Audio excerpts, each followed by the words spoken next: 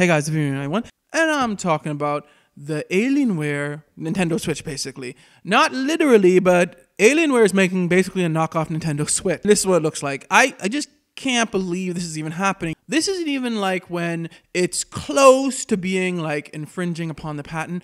This seems like it would infringe upon the patent. And it also has the whole detachable controllers. I know they don't look detached because they seem to be slightly better, as at least looking, than the Switch. And apparently it's sturdier and it is Alienware, so it's probably more powerful.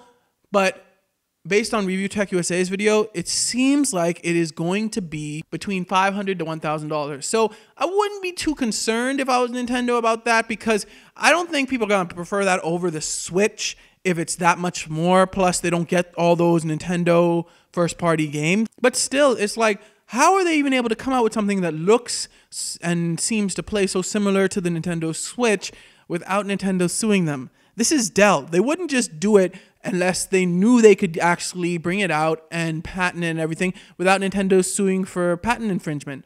I just don't understand at all how this is happening. Now, we haven't had any specs or anything yet because they're not ready to talk about it yet, it seems like. But this seems dead close to the Switch. The whole detachable controllers, you can even dock it and everything. So it just doesn't seem like Nintendo would just let this slide. Nintendo is really big on suing people who violate their patents or copyright or whatever. So I just don't think Nintendo's going to sit back and do nothing. I think they're going to at least try, even if they don't succeed. But we'll see how it goes. Anyway, what do you guys think about this Alienware version of the Switch? Let me know in the comments below. Thanks for watching. Like and subscribe. May God bless you all.